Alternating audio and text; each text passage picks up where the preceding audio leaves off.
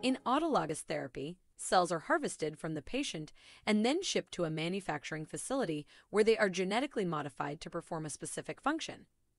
For example, for CAR T-based cell therapy, harvested T cells are modified to express a chimeric antigen receptor that is composed of a single-chain antibody against a target exposed on the surface of the tumor cells, such as CD19, and an engineered transmembrane and intracellular domain to stimulate the cells to expand and kill the target tumor cell.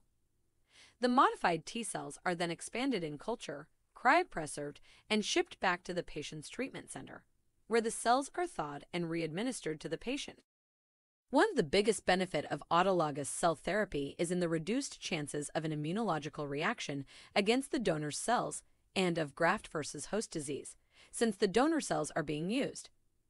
The cells also have a chance to persist in the patient's body for months or years to elicit a long-term response. However, autologous cell therapy has several major challenges that might render it less favorable as a future therapy for high-prevalence diseases, as it has a limited ability to scale, and the potential for serious quality, consistency, and safety issues over time. Allogeneic cell therapy involves the use of cells from a donor other than the patient. It has several advantages over autologous cell therapy, making it an appealing option that aligns well with pharmaceutical company procedures and operations. It is based on an off-the-shelf product, which means that the patient receives cells derived from a healthy donor genetically engineered to elicit the therapeutic response required, which are then stored in a cell bank system and shipped to patients as needed.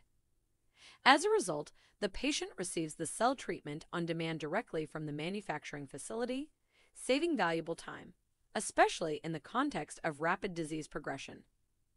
The logistics are simpler compared to autologous cell therapy, so there are fewer delays and errors, and because the cells come from healthy donors, they have not been exposed to prior chemotherapeutic agents and can be pre-selected for quality. Importantly, if the patient requires additional treatment, a second identical batch from the same donor can be delivered quickly.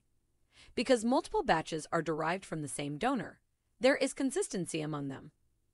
In addition, more complex genetic manipulation can be done in a controlled way with standard quality assurance and the possibility to leverage automation and scale up the manufacturing process. All this contributes to lower cost of goods, which means companies can offer a competitive price compared to alternative treatment options and reimbursements. Allogeneic treatment aligns with the current business model of pharmaceutical companies and maximizes the commercial potential and profit margins.